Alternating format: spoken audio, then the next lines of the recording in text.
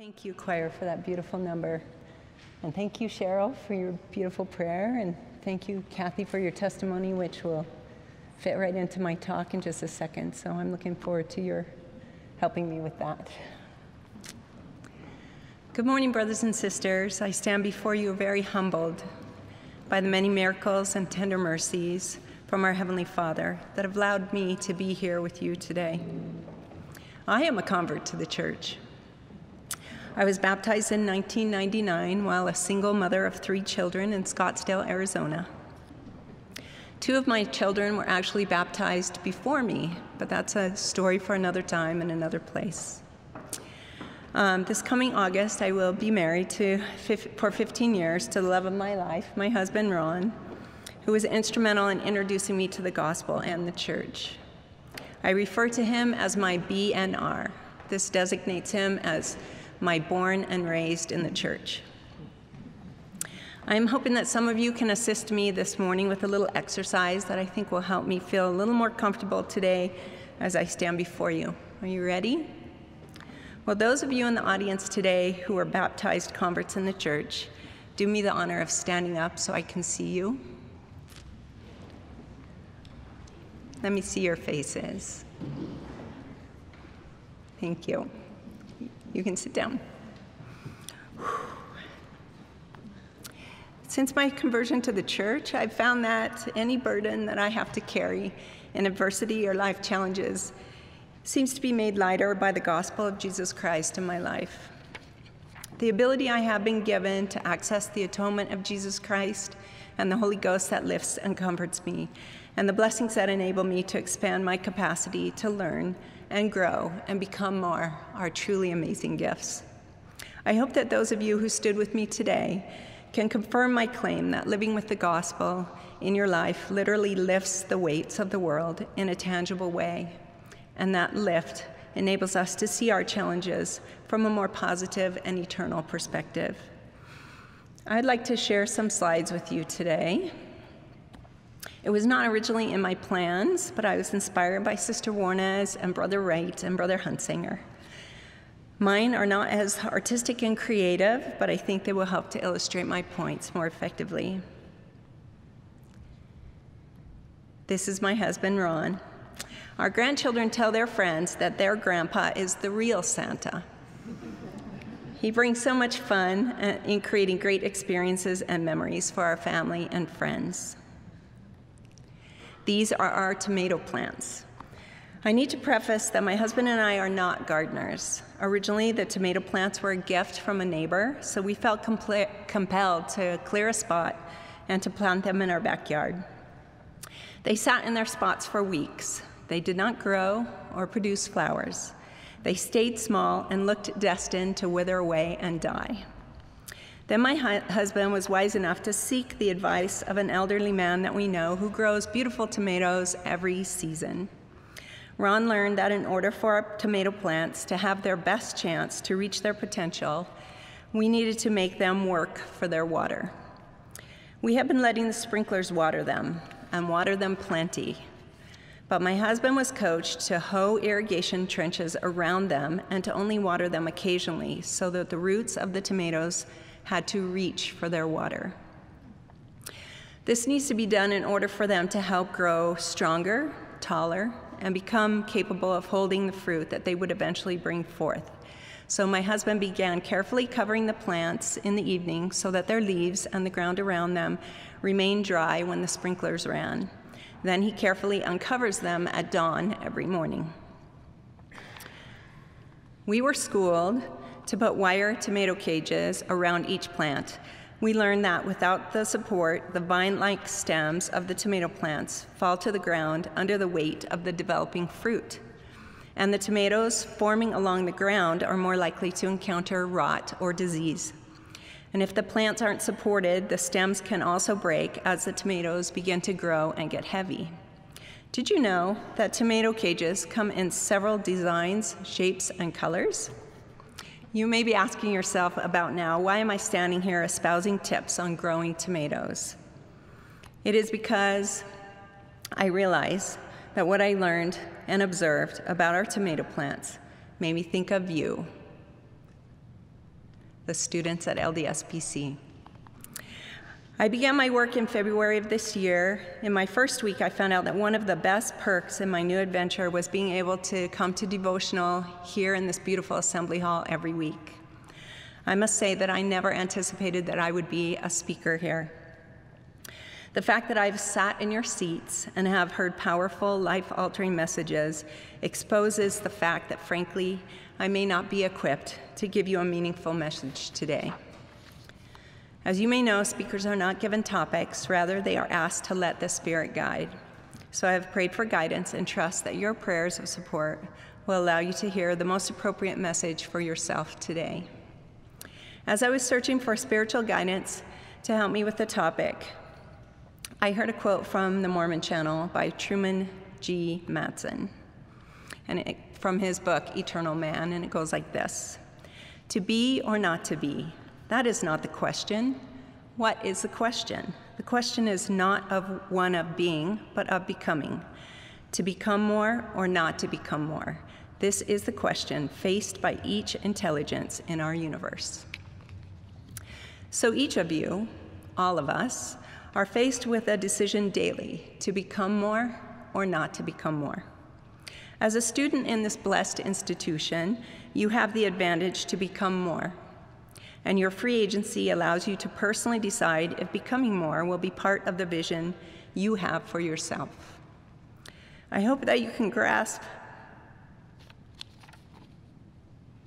the magnitude of what is happening in the world around you and what you are being prepared to contribute to the world around you.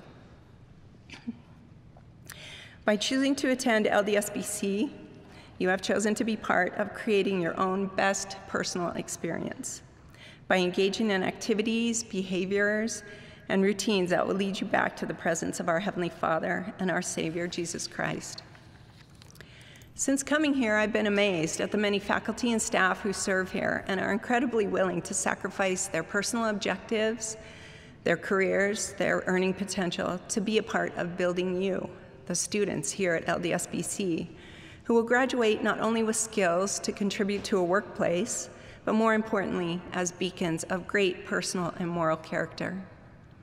This college, with its sacred funds, dedicated faculty and staff, library system, free tutors, peer and missionary mentors, clubs, organizations, help desk, jobs, advisors, disability accommodations, beautiful artwork, impeccably maintained facility, cushy chairs at the end of the hallways for afternoon naps, great technology, devotionals, the BC Cafe, and oh, let us not forget the high-quality BYU Creamery chocolate milk. All of this and more is your tomato cage. The scaffolding that is available to hold you up and to help mold you as you explore what you are to become and support you as you produce the fruits of your personal efforts, to help you as you diligently choose to become more. As we have learned from the words of President Eyring during his inaugural address for President Richards in 2009, as a student and future graduate of LDSBC, your value in the marketplace will be, quote, ever more rare, unquote, as you develop within yourselves, quote, an inner moral compass, unquote. It will be that inner moral compass growing and stretching as your roots underneath your education and skill development, which will separate you from your peers who graduate from other colleges and universities outside the CES system. Every day as I enter my office, I'm a little behind on my slides. Every day as I enter my office, I see this quote at the end of the hallway from Neil A. Maxwell. I stop to read it, to ingest it, and to help it inspire my actions for the day. Think of yourselves not for who you are, but for who you have the potential to become. In my previous career, we were encouraged to add a quote at the end of our email footer that inspired us, and this is the one I used. Treat people as if they were what they ought to be, and you will help them to become what they are capable of being. Johann Wolfgang von Goethe. You are capable of becoming more than what you can even imagine for yourselves at this time in your young lives. The key is, are you willing to diligently do the work required of you? Do you have faith that the Lord can expand your individual capacity as you choose to put him first, to serve first, to keep the Sabbath day holy first, to attend devotional first, even as you choose to do your homework first? Yes, even before you go out and play Pokemon Go.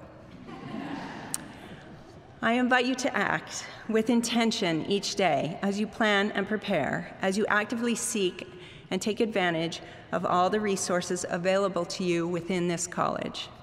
I invite you to act, to prepare in advance for classes, to live what you are learning, to follow through with your commitments, to pray, to study, to be obedient, so that the Holy Ghost can guide and direct you daily. This path, should you decide to take it, gives you such the advantage. In D&C 88, verse 78, it reads, "Teach," and I think we can substitute learn here as well, "learn ye diligently, and my grace shall attend you, that you shall be instructed more perfectly in theory, in principle, in doctrine, in the law of the gospel, in all things that pertain unto the kingdom of God, that are expedient for you to understand." Back in January, David A. Bednar of the Quorum of the 12 Apostles gave the following message in a BYU Idaho devotional, and his words can be applied to us just as if he was standing here today. Quote, "Repetition is a vehicle through which the Holy Ghost can enlighten our minds, influence our hearts, and enlarge our understanding. I witnessed firsthand the watch care exercised by leaders of this church over the widow's mite that makes it possible for you to be a student or an employee at this university. Those experiences have changed me. Using the language of the Old Testament prophet Haggai, I invite you to carefully and prayerfully consider your ways. I promise the Holy Ghost will help you to see yourself as you really are, and to identify both the things you presently are doing well and the course corrections you need to make in your life," unquote. Learning by the Spirit helps the Holy Ghost fuel your curiosity and inquiry. It is so much easier if we are striving to live daily in such a way that we will always have his Spirit to be with us. It's not the easier plan. Just like the roots of the tomato plant, reaching for the water that has not been poured directly on it. Even though it must work harder, the tomato plant develops faster and produces more desirable fruit when it must stretch itself to access water and use its scaffolding of its tomato cage to help lift it. Each of you is part of what is coming, the building of Zion in your families, your workplaces, your communities, the church, and quite possibly part of the future of taking education wherever the church is organized worldwide. You are the beacon and light in an ever-darkening world. You are the current-day army of Helaman. As written in Psalms 24, verse 3 through 6, "Who shall ascend unto the hill of the Lord, or who shall stand in his holy place? He that hath clean hands and a pure heart, who hath not lifted up his soul unto vanity, nor sworn deceitfully. He shall receive the blessings from the Lord, and righteousness from the God of his salvation. This is the generation that seek him." During the time we have here together at LDSBC, when we collide with those moments in our lives where we have a choice to become more or not to become more, I ask you to consider personally what you will do with those opportunities. Like many of you, I know that God has a hand and a purpose in placing me here at LDSBC at this time. You belong here, we belong here, and we have what it takes to be successful here. Elder Kim B. Clark, Commissioner of the Church Education System, shared a message back in May with those who labor in the CES umbrella. He said, quote, "The Lord Jesus Christ has a great work for us to do with this rising generation," unquote. That is you, the rising generation. Elder Clark also said, and I am summarizing here, that, quote, "Whatever level of spirituality, faith, strength, obedience, hope, charity, professional skill, and ability that we may have attained to this point will not be sufficient for the work that lies ahead," unquote. Could that be a scary thought? Absolutely. However, we were also reassured in the same address that, quote, we will receive the revelation we need, and we will do the work with the pure love of Christ by the power of the Holy Ghost. The rising generation will learn deeply. They will rise up, unquote. Let me end with a scripture which is currently written on the window of my office from Galatians 6, verse 9. And let us not be weary in well-doing, for in due season we shall reap if we faint not. I am so blessed to be a part of your journey, and I pray and encourage you to seek out all the resources available to lift and support you here at LDSBC as you choose to become more. And I share these things in the name of Jesus Christ. Amen.